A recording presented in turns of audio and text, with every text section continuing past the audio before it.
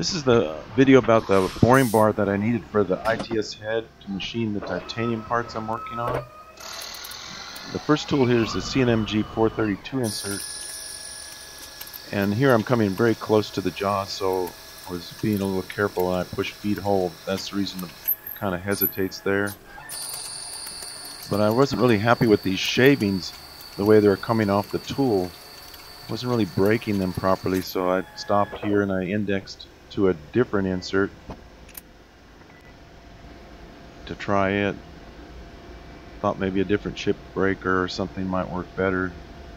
I don't have a lot of inserts for steel because I just don't machine a lot of steel, just plain steel. Most of my inserts are for, you know, more exotic materials like stainless steel and Inconel titanium, things like that. I don't really have the proper geometry for this type of material. So I was sort of hunting out an insert. Didn't really like that one either. Change it to this, I believe this last one was an ISCAR insert. And it usually works sort of alright on steel. But it really wasn't working too much better than the others. But I just let it run. It's only one part I'm making here, so, you know, not that big of a deal. I just didn't want a bunch of wad shavings coming off of there and catching on the camera or something like that. Which almost happened there, you can see it. This material has a, I'm not exactly sure of the heat treat of it. It was a drop over by the saw. And it's kind of hard. And you'll see with this finishing tool I was running a little bit high surface footage here, which is kind of hard to do on this big machine that small a diameter.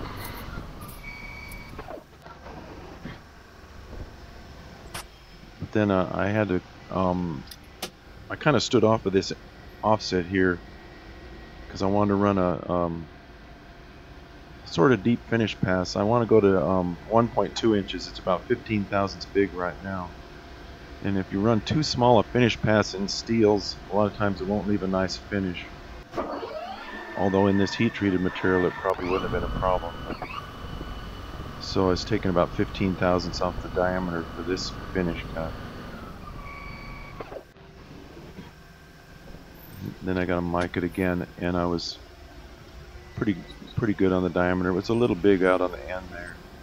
But this is just a boring bar. It doesn't really matter that much. Here I'm milling a flat, and that collet chuck is, that's why I'm kind of, the program kind of jumps there because I'm pushing feed hold because it was very close to that jaw. You can't really tell in the video, but it didn't want to hit the nut on the jaw. I'm just milling the bevels on the end of the bar here.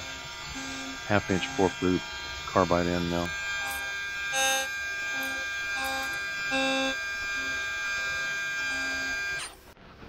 The flat for the other on the round part is for indicating it on the second operation for this to maintain alignment. This tool was, when I was touching it off here, was hitting on those screws on the bottom, and in the next view you could see it there. The screws actually project out a little further, so I had to get out beyond the screw there. And then I jogged the tool down half the width of the insert and kind of eyeballing it here to see if it's where I think it is. It's sort of important that these V grooves I'm going to put in here are centered on the bar, because that'll maintain the insert, that the cartridge that bolts on there centered on the center line of the bar.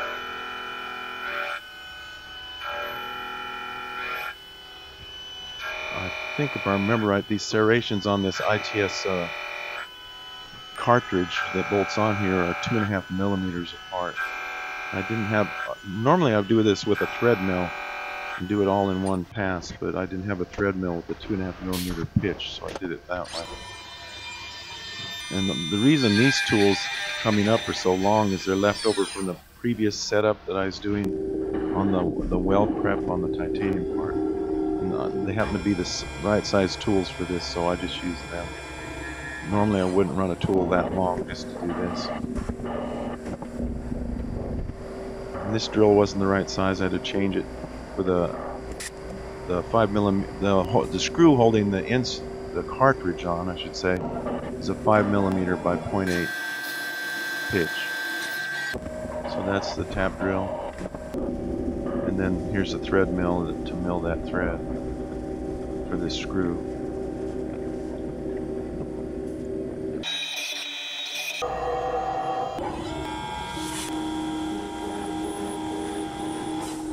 So that's that. I gotta try it with the thread gauge.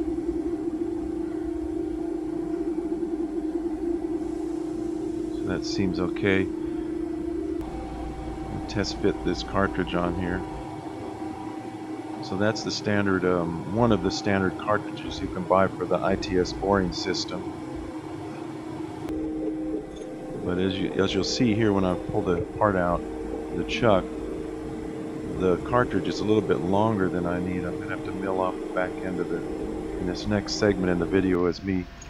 This is a smaller bar I have for that ITS head, and I just bolt this cartridge on here, and I'm going to mill off the back of it. Otherwise it would hit in the bore that I'm going to do with that bar. I have to take about 1/8 of an inch off the back of this here. I'm just doing this manually by jogging the end mill down and rotating the C-axis with the hand wheel on the control. You know, rather than making a whole program just to do this one thing, it's easier to do this.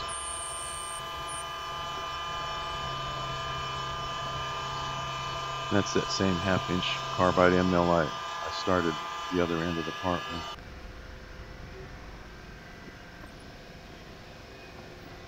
Just going to put a chamfer on the end of the cartridge. It's not really necessary. It just makes me feel better to look at a chamfer.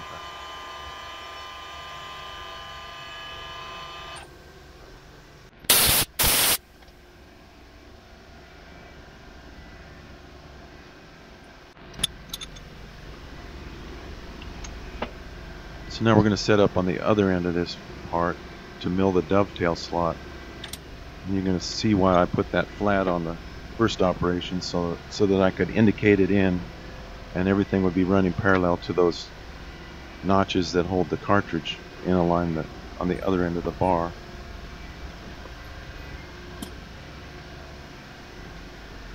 So first I'm going to indicate the run out, kind of adjust this chuck,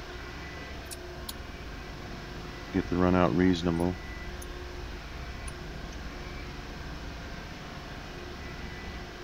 Then I indicate the flat and set my C-axis 0.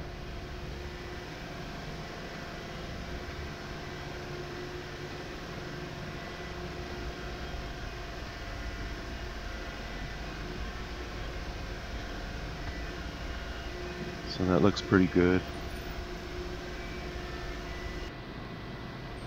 And here's the process of setting the actual offset on the control.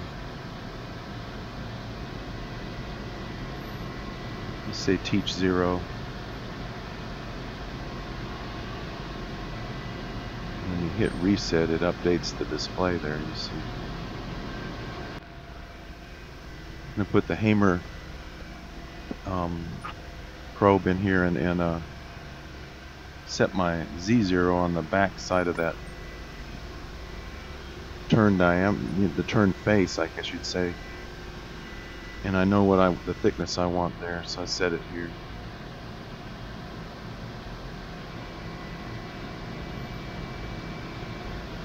It's pretty much the same thing, except you tell it a dimension you want to teach it. That's in the Z-axis, and then it sets the 0 out in the front of the part. Right there. See, we're set at minus 0.4655.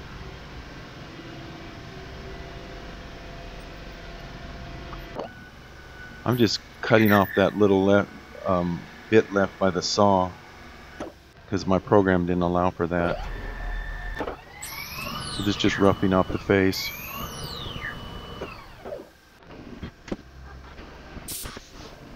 And then finish the face. Same turning tools that we used on the other end.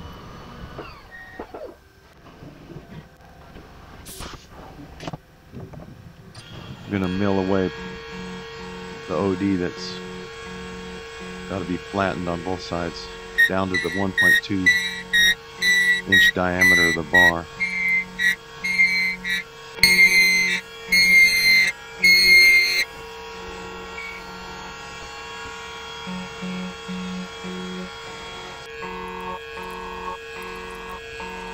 This is just sort of one of those adaptive type of milling cycles.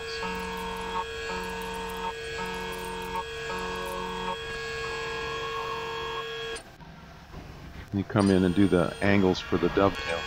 The dovetail, coincidentally, on the ITS heads isn't exactly 45. It's like 41 degrees on each side, so you have to. But it's not a problem with the B-axis. It's the first test fit. I kind of stayed off. Didn't want to cut it too small, so I set the diameter of the end mill larger than I thought was necessary. And I reran the tool here to cut it down to size. Just didn't want to get it undersized, because then it wouldn't clamp properly on that ITS head the way the clamping mechanism works.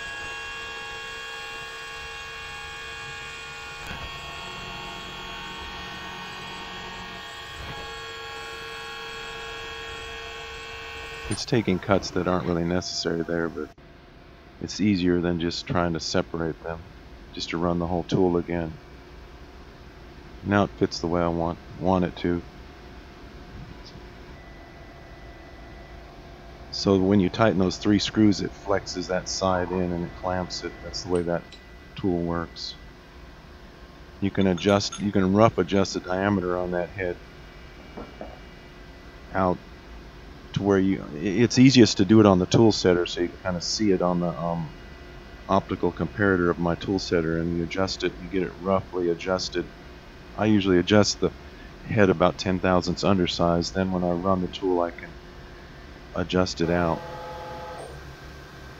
So there it is, mounted on the head, on the shank, although I've ordered some shorter shanks than this one for the Capto to the ITS shank. It's some proprietary shank that they use on their head. But they don't, I had to make this bar because they don't make a standard bar like this the way I wanted. I wanted a little bit heavier bar to go into these holes I'm boring. I explained that in a previous video. So that's it for this video. Thanks for watching.